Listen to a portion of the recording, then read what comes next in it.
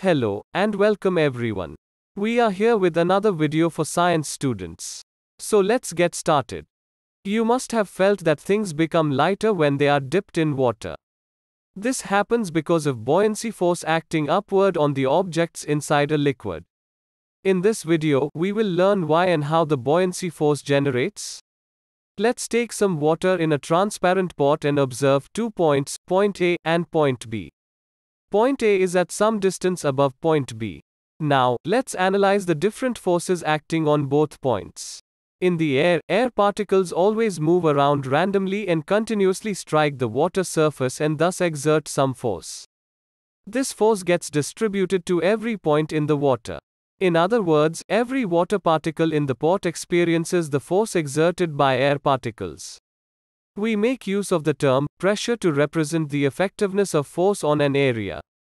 For example, a needle penetrates our skin easily compared to a wooden stick if the same amount of force is applied. This happens because, in the case of the needle, pressure is more as the area is less. Here the force is more concentrated compared to a stick and thus force is more effective. Force exerted by air particles on the surface of the water is represented using atmospheric pressure.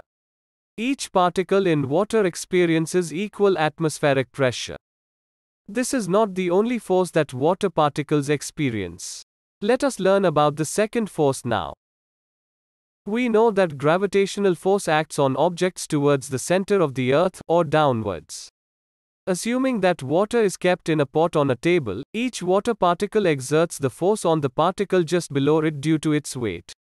Net force due to gravity on each particle will be the total force exerted by all the particles above it.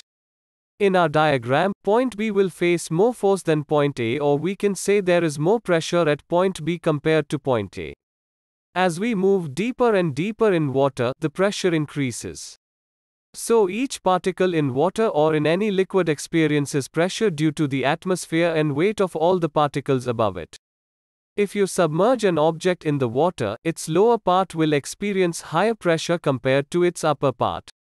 This pressure difference leads to a net upward force, which is nothing but the buoyancy force as we know it.